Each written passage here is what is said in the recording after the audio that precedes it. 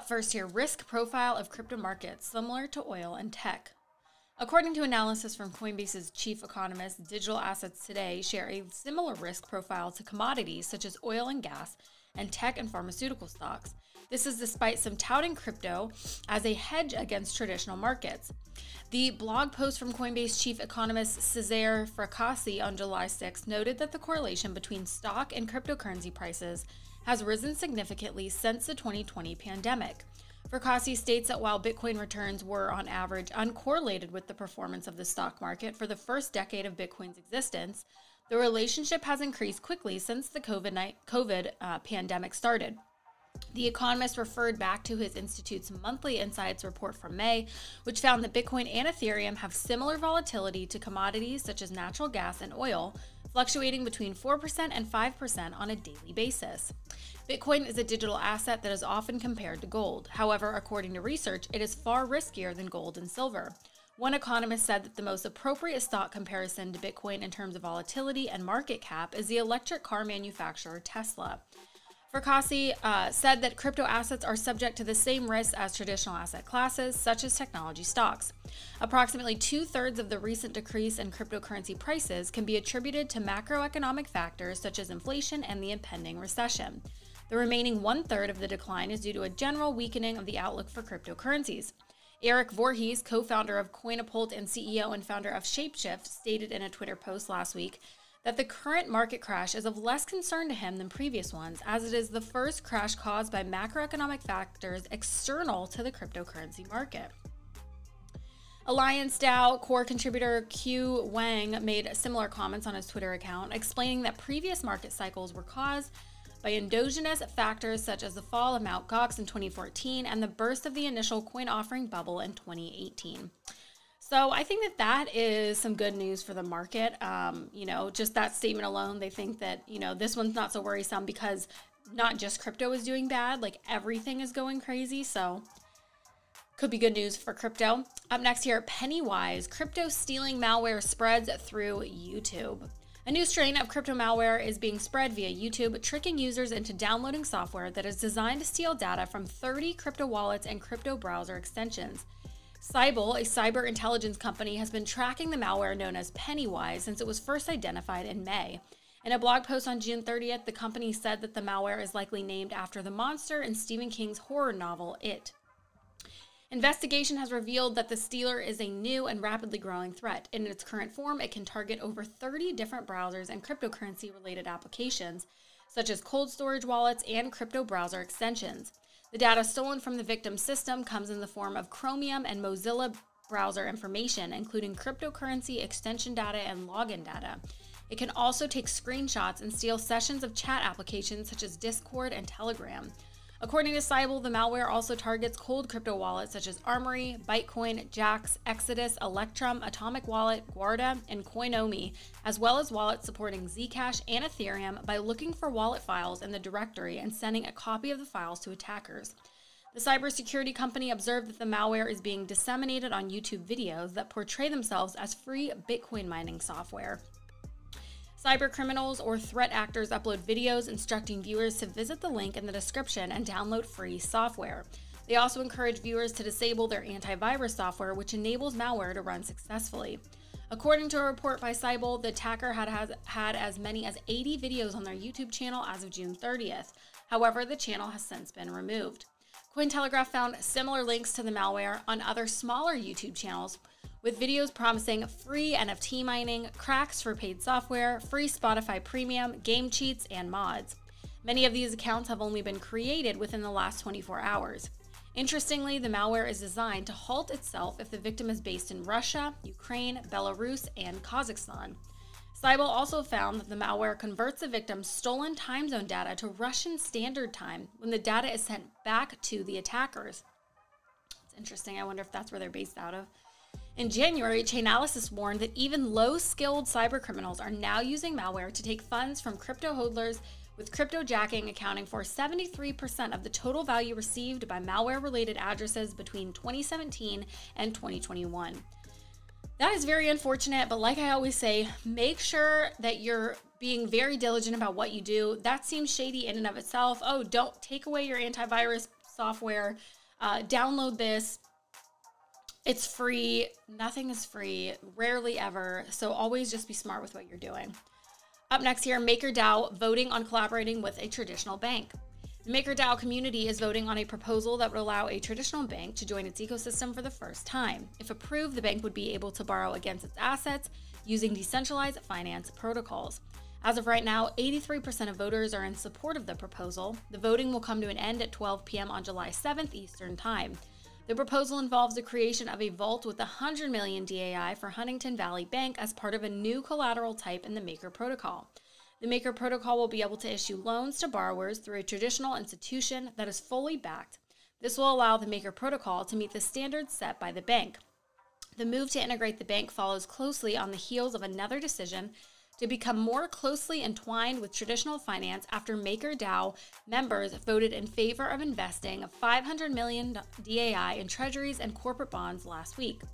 MakerDAO is responsible for the Maker Protocol, which issues DAI stablecoins that are pegged to the US dollar in exchange for user deposits of Ether and nearly 30 other cryptocurrencies.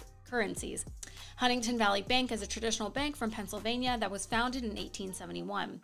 The partnership with HVB is important for the Maker Protocol because it enables the issuance of US dollar denominated loans to borrowers. This is made possible by the establishment of a special entity by MakerDAO, which allows for integration with traditional banking. The MakerDAO will establish a multi-bank participation trust in Delaware to link the available capital at HVB with the DAI stablecoin that Maker provides. The trust would be responsible for ensuring that DAI minting and destruction from the vault is carried out properly, as well as managing commercial issues with HVB. In order to mitigate its risks, HVB would initially own 50% of the loans issued through this scheme. However, it would petition MakerDAO to reduce its ownership to a minimum of 5% over time. The remainder of the loans would be owned by MBP Trust. This would allow the bank to effectively issue loans under Pennsylvania law through the Maker Protocol. The Maker Protocol is working to find strategies to weather the bear market. It could earn revenue from the stability fees associated with maintaining the vault and minting DAI. The HVP's legal lending limit would be effectively increased beyond $7 million per borrower, allowing the HVB to generate revenue from yield. The yield is estimated to be as much as 75 basis points above the 30-day average secured overnight financing rate, or SOFR, of 0.083%. If the HVB is successfully integrated into the MakerDAO system, other banks could be onboarded to the system using the same MBP trust. Sounds like an interesting concept. I mean, they're definitely seeming to think outside the box to make sure that, they're good in this bear market. So what do you guys think? Do you guys think that that's a good idea? Do you guys think not? Let me know your thoughts. Up next here, Voyager Digital files for Chapter 11 bankruptcy, proposes a recovery plan.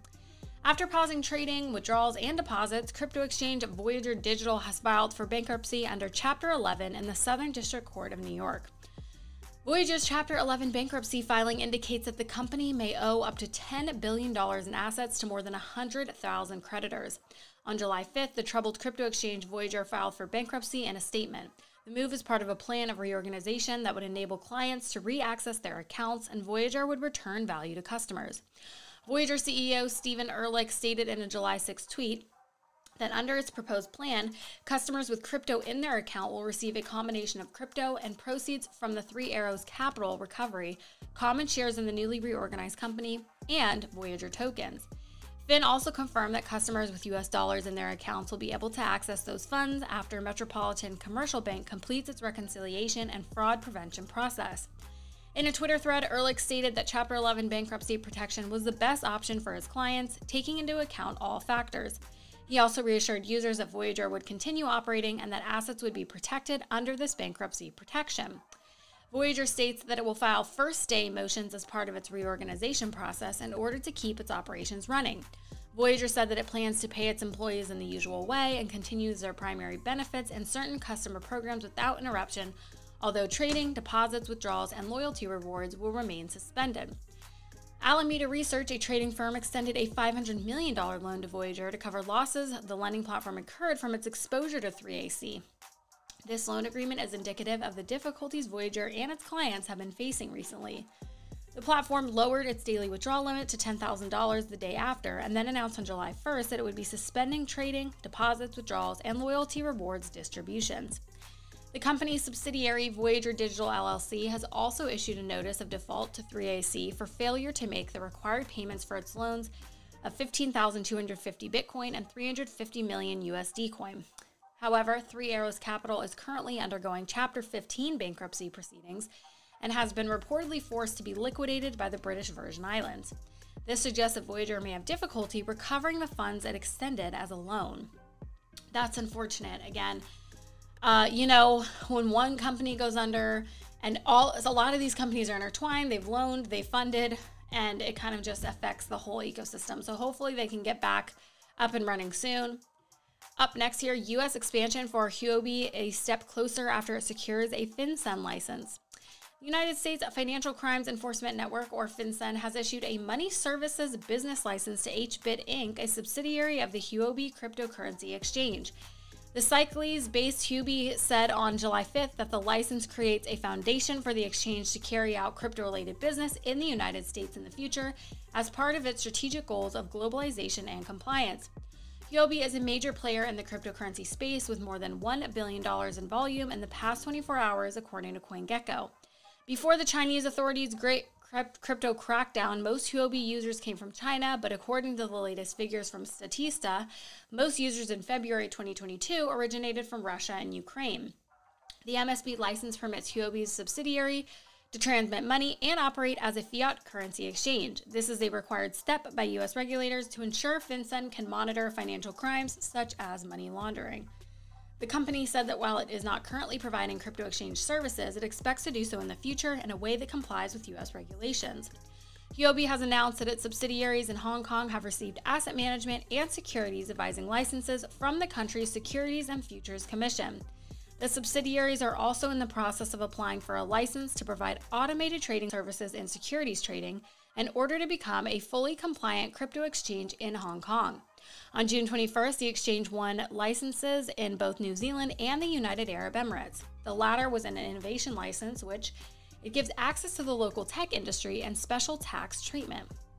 Huobi Group CFO Lily Zhang said that at the time, the plan was to receive a license from Dubai's Virtual Assets Regulatory Authority, or VARA, that would allow Huobi to offer its full range of crypto exchange services. Despite some recent setbacks, such as the revocation of its Thai license on June 16th and rumors of significant staff layoffs, the exchange remains committed to its goals. According to Hong Kong-based crypto reporter Colin Wu, Huobi may lay off up to 30% of its staff. This is based on rumors that Huobi founder Li Lin is looking to sell his 50% stake in the company. The Huobi exchange has lost a significant amount of revenue due to the Chinese government's restrictions on cryptocurrency trading. At this time, Huobi has not made any public statement in response to these reports. So hopefully that will be good for them. They can start operating a little bit more further, it seems like, in these other countries. So if you guys utilize them, let me know what you think. I'm not too familiar with that platform. Last but not least here, Virginia County Fairfax commits $35 million to Van Eck crypto lending firm. The Virginia County of Fairfax has begun investing part of a $35 million sum into a cryptocurrency lending fund that is managed by global asset managers Van Eck. The firm announced that it had received an initial investment commitment from Fairfax County. The county is allocating funds from 2 retirement systems into a variety of cryptocurrency-focused investment avenues. Fairfax County has indicated that it may begin exploring yield farming in the decentralized finance space as part of its progressive approach to cryptocurrencies. The county has invested a small portion of assets from its employees' retirement system and police officers' retirement into various cryptocurrency companies and ventures since 2018. As Fairfax continues to explore new opportunities in the cryptocurrency space, we are pleased to announce our investment in Van Eck's new Finance Income Fund. The fund provides short-term lending arrangements with cryptocurrency companies, platforms, and businesses, and we believe it will be a valuable addition to our portfolio. I think that's cool that they are seeming to take a leap of faith and go with this. I think that's big for crypto, especially in that state. The Van Eck website states that the fund offers loans of fiat currency and stablecoins to borrowers in the cryptocurrency space. This fund is aimed at accredited investors and offers high returns on investment through exposure to cryptocurrencies. The initial investment required is $1 million. The investment manager promises an easy process that will take away the operational burden associated with direct digital assets lending. In recent years, Fairfax County has gradually increased its investment in the cryptocurrency space, allocating funds to 7 different projects related to cryptocurrencies. One of these projects focuses on earning profits from the volatility in the market with a hedge fund that intends to take advantage of yield farming, basis trading, and exchange arbitrage opportunities. The county has previously announced its investment into the cryptocurrency and blockchain space. The employees and police retirement systems have invested $10 million and $11 million respectively into Morgan Creek's Blockchain Opportunities Fund. The amount of capital allocated to both funds is less than 1% of their total assets under management, as the county gradually increases its investment in the alternative asset class. So it looks like they're not putting all their eggs in one basket at all, less than 1%. But that's pretty cool, just diversifying their portfolio even more. I think it's cool coming from a county that's doing it. That is all we have for you guys today. Thank you so much for watching. Make sure to like, subscribe, hit that notification bell, leave a comment on what you want to see in a future video, and we'll see you next time.